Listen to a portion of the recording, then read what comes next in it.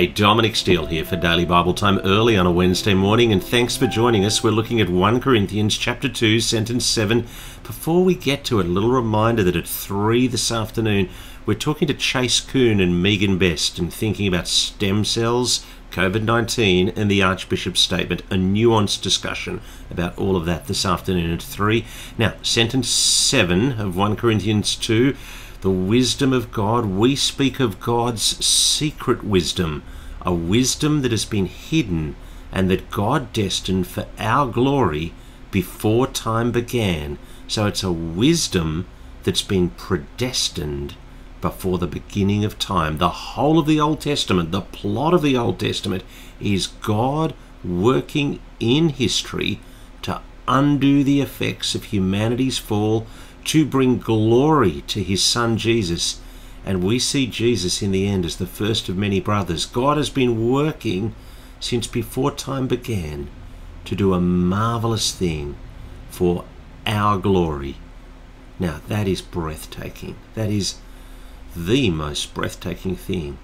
However, verse 9, however, as it is written, no eye has seen, no ear has heard, no mind has conceived. Now, I remember walking around the Australian Museum in Sydney. Amazing.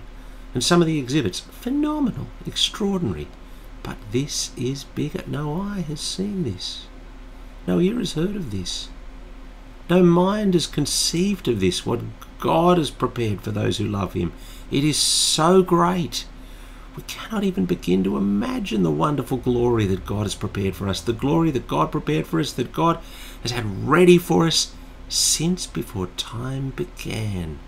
It's bigger than anything we can possibly conceive. I remember reading Harry Potter 7, amazing plot. J.K. Rowling, amazingly imaginative author. Her eye, the things her mind can conceive, but not even her imagination. It is beyond comprehension that the God of the universe would conceive before the beginning of time, before creating the galaxies, that he would send his son to the third planet from the sun to die for the sins of the universe and thereby reconcile humanity to himself so that people could spend eternity with him in glory. No eye, no ear, no mind would have come up with that. But sentence 10, but God has revealed it to us by his Spirit. We would never have conceived it, but God has revealed it.